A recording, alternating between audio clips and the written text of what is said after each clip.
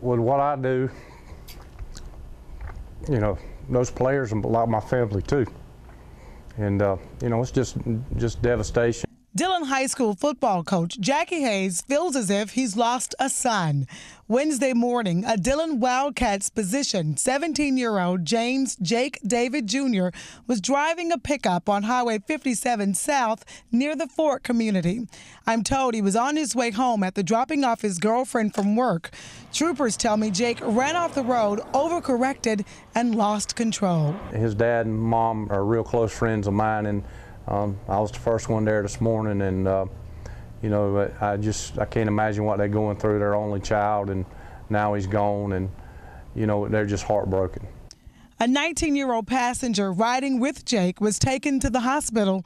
He's expected to be okay. When we lose one, we lose a family member.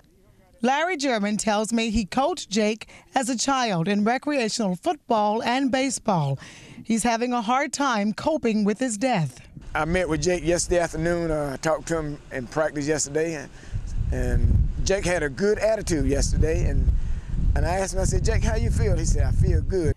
Coach Hayes says Jake was a good kid, playing all of his 4 years in high school.